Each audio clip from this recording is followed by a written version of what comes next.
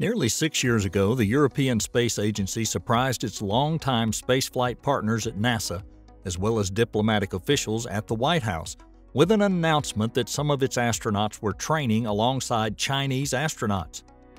The goal was to send European astronauts to China's Tiangong space station by 2022. We were welcomed as colleagues and friends by the taikonauts and the instructor, said European astronaut Samantha Cristoforetti at the time. Language and cultural differences are obviously a challenge, but also adds value as we're all focused on the common goal of space exploration. European astronauts did not fly to the Chinese space station in 2022, however, even though China completed its construction before the end of the year. In fact, Europeans are now unlikely ever to do so, as the Tiangong facility flies for another decade or longer in low Earth orbit. During his annual press briefing in late January, Joseph Achbacher, Director General of the European Space Agency, said his focus remains on the International Space Station partnership with NASA, Russia, Canada, and Japan. For the moment, we have neither the budgetary nor the political, or let's say green light or intention, to engage in a second space station that is participating on the Chinese space station, is what Achbacher said. Well, what makes their attitude change, and how is Elon Musk's SpaceX related to this? Let's talk about it today, right here on Alpha Tech. In 2017, the Americans really were blindsided by Europe's announcement of the Chinese partnership. It came as the U.S. was trying to determine its own path forward regarding the space station's lifetime and follow-on projects. At the time, the notion that the station should fly until 2028 or even 2030 was not a universal one among U.S. policymakers.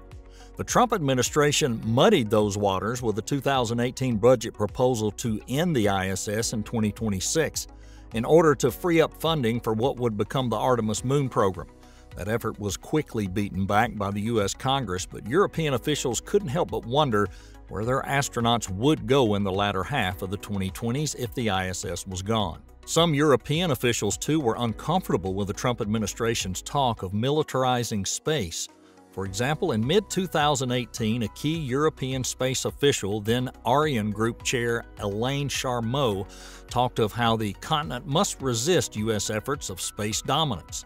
Europe is not going to say, "I want to dominate the space world," Charmeau said. Europe is looking for other things. Europe wants access to space. Europe wants to have their own infrastructure in space with Galileo and Copernicus. We seek cooperation. At the time, this cooperation included working with China on an array of space initiatives, including astronaut training, and from a political standpoint, ESA officials knew this was unwelcomed by NASA counterparts. However, it did afford them a measure of leverage with the U.S. Space Agency.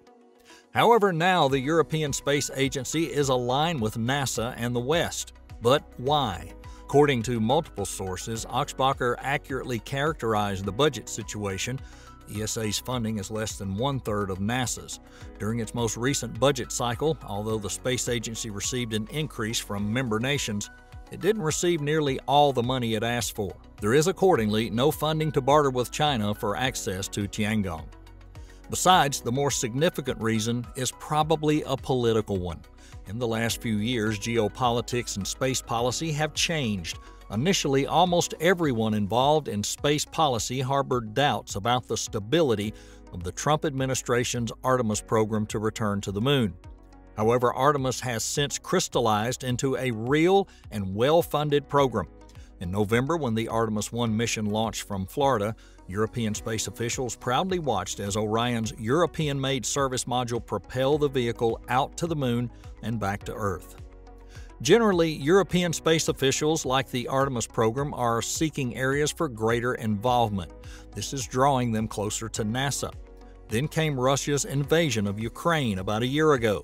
And this has badly shaken the continent, and Russia's war against Ukraine has strengthened ties between Europe and the U.S. across several fronts, including space.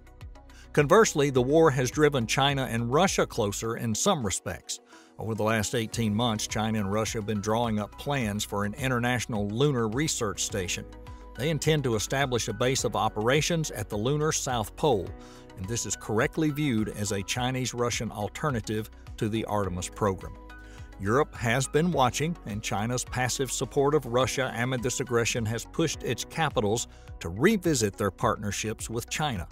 For spaceflight, this has fortified Europe's view that it has a more stable future working with NASA and other like-minded partners in low Earth orbit as well as deep space. For this reason, publicly stepping back from plans to send European astronauts to China's space station at this time makes sense. More importantly, Europe depends more on SpaceX rockets.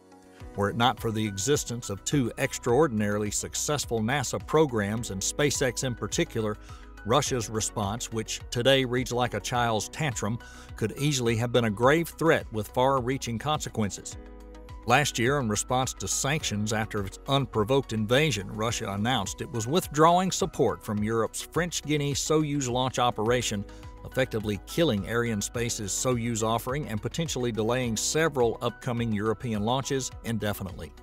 This put a strain on pending ESA rocket launches, as the space agency has been relying on Soyuz rockets for medium-lift launches.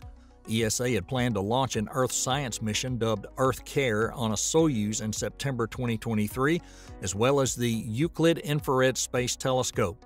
This was a wake-up call that we've been too dependent on Russia, says ESA's Oxbacher told Reuters last year. Indeed, earlier this year, OneWeb confirmed the successful deployment of 40 satellites launched by SpaceX. Neil Masterson, the CEO of OneWeb, commented, "Today's launch is a thrilling way to start 2023, and at OneWeb, this launch brings us even closer to completing our constellation and launching connectivity services around the world." Furthermore, it's not hard to imagine that U.S. and European responses to Russia's aggression would have been weakened if NASA and ESA astronauts were still entirely dependent upon Russia to access the International Space Station. Further, in the same scenario, given its withdrawal from French Guiana, it's also not implausible to imagine that Russia might have severely hampered or even fully withdrawn its support of Western access to the ISS. Put simply, Crew Dragon, now a bastion of independent European and U.S. human spaceflight in an age of extraordinary Russian recklessness, has arguably never been more important, and SpaceX successes have never been more of a triumph than they are today. All in all, Oxbacher and Europe's space officials still want some autonomy from the U.S. on matters like space launch, of course, but they understand that to realize larger programs of human spaceflight, they've got to pick a side. And now, they have. And that about wraps it up for today's episode. Don't forget to share your ideas in the comments section below. Your support motivates us to create more quality video. And for that, we thank you so much and hope to see you next time.